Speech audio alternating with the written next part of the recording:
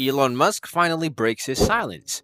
In a shocking turn of events, Elon Musk, the company's owner, found that a staggering 58% of respondents to a poll he conducted on Twitter want him to step down as CEO of the microblogging site, which is currently dealing with a number of problems like blocking journalists and other social media sites while Tesla stock is plummeting. His positions as Twitter CEO is only supported by 43% of his followers, which has caused him a variety of issues. Users were asked in a poll by Musk whether they thought he should step down as CEO of Twitter. Musk also promised to follow the findings of the poll. "Should I step down as head of Twitter? I will abide by the results of this poll," the Tesla CEO remarked. A user commented, "Yep, he already has the new CEO picked out. Elon will retire as chairman of the board and Twitter." To this, Musk replied, "No one wants the job who can actually keep Twitter alive. There is no successor." For the first time since more than 10 million users decided to support his resignations as Twitter CEO, Elon Musk stated that only paid Twitter Blue customers will be able to participate in future posts pertaining to public policy. Musk polled Twitter users about whether they thought he should leave his position as CEO, as he promised to follow the findings of the poll. 57.5% to 58% of those who responded to the survey on Monday said he should resign.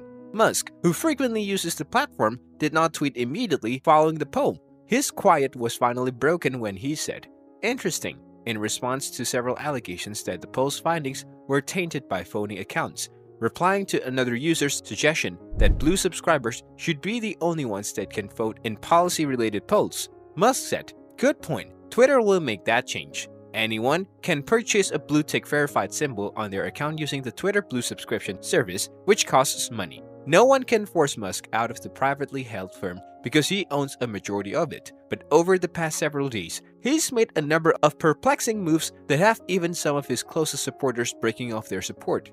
Following the prior week's move to block an account that tracked the locations of his private jet, numerous critical journalists who had written about the ban were suspended.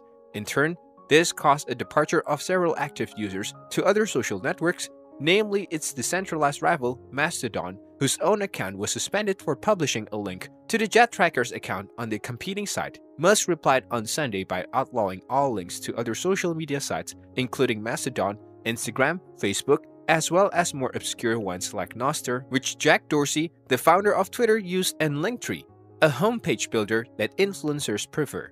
After a Twitter poll from the Twitter safety account, in which Musk stated that the restrictions should be lifted, it was lifted at the end of the day. Going forward, there will be a vote for major policy changes. My apologies, won't happen again. Musk has a history of using Twitter posts to confirm important decisions. In 2021, he sold a tenth of his Tesla stock following one poll. Last month, he reinstated Donald Trump's account following another poll. And after a third poll, he reinstated a number of suspended accounts. Musk tweeted following the Trump survey, "Vox Populi, Vox Dei." In many instances, he has appeared to have already made up his mind before posting. For instance, he had already announced the sale of his Tesla stock before he even put it to a vote. And his plan to reinstate Trump has been discussed before he even purchased Twitter. Long before the results of the Twitter poll were made public, the possibility of resigning as CEO had already been floated. He stated to a Delaware judge on November 16 that he intended to work less at Twitter and find somebody else to operate Twitter over time. Even last month, Musk had stated that he did not want to be the CEO of any firm, whether it will be Tesla or Twitter. He stated he did not want to continue as CEO of Twitter, which he acquired in October during testimony at a trial in the US where he was defending his contentious salary remunerations package at Tesla. In addition, Musk wants to attract more Twitter investors at the original $54.2 per share price, which was the price at which he paid $44 billion to acquire the business. A total of $39 billion worth of Tesla shares have been sold by Musk since November 2021. The stock sale occurs at a time when Tesla shareholders have expressed worries over Musk's $44 billion purchase of Twitter, claiming that his constant involvement with the microblogging platform is detrimental to Tesla. Musk would still have the last say on important decisions as the owner of Twitter, despite it being unknown who would succeed him if he does step away, according to a number of observers. So, whether he goes or not, or whoever comes after him, all actually depends on Musk himself.